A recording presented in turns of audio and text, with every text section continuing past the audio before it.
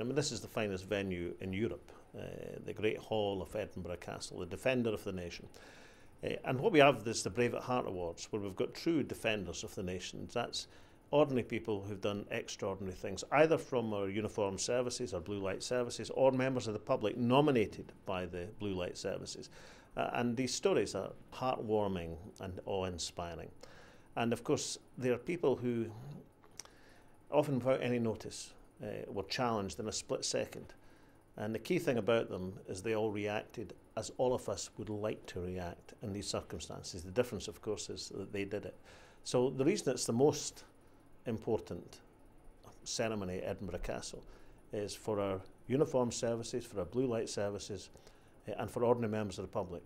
These are all extraordinary people who've been acknowledged this evening. We're just walking down from Straight in Lone Head, and all of a sudden we hear this noise and we're loads of commotion, and we're like, well, what's going on? So we start to walk down a bit quicker than we normally were, and then we come across this man just lying on the ground, those people crowding around him, like people on the phone to ambulances, and we're like, so we're like, right, everybody just calm down, we'll try and deal with it. And I was like, okay, I'll go and we'll cheat the person on the road first. We sustained that he was conscious, he was breathing, he was able to talk to us.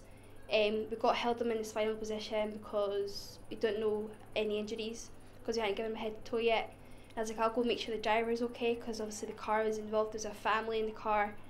The driver was fine, the kids were fine, a bit shaken, but they were okay to be left on their own. And there's this one woman who was persistent, turn him onto his left side, he'll be fine. Done first aid years ago. Like, yeah, first aid's changed. If you turn on him, he's possibly could fracture his neck or whatever. Don't know what his injuries are. And then once the paramedics came in, they came in and took over, and then we were told just to head off because we'd done what we needed to do. There was a fire at a neighbour's house. It was my mum that actually noticed it.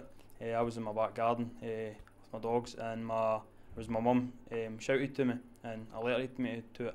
So I jumped the few fences to get to the woman's house, and she was in the house. The house was on fire, the kitchen was on fire. So we were, luckily enough, we were just at the back door anyway.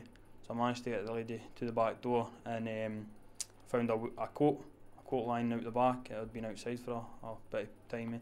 So I put that over the fire, and I managed to lift the chip pan, and take it out the back. There wasn't a lot of flames coming out the back door. It was just a lot of smoke, so I didn't really know what I was getting into. But there was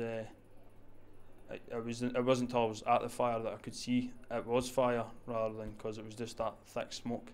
I was walking along the Dean's Bridge, and a woman had pulled up onto the curb, and at first I just thought she'd broken down, but she kind of got out of the car and started pacing around the car.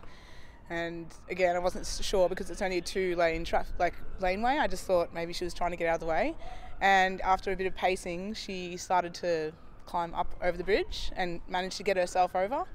And at that point I kind of just dropped everything and ran over and grabbed her around the collar and tried to calm her down. But yeah, it ended up taking 7 of us.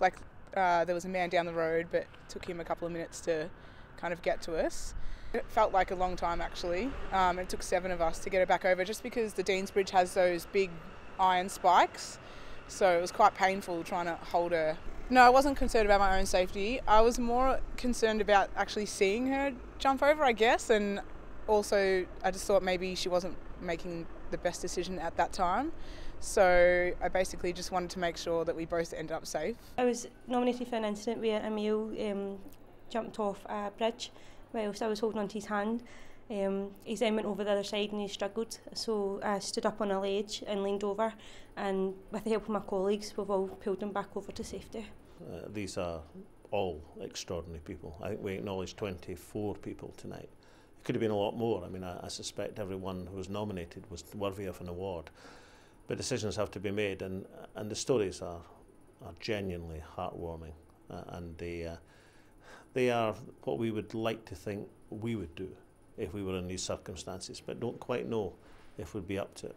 What we know about these 24 people is every single one of them is up to it, and a credit to Scotland.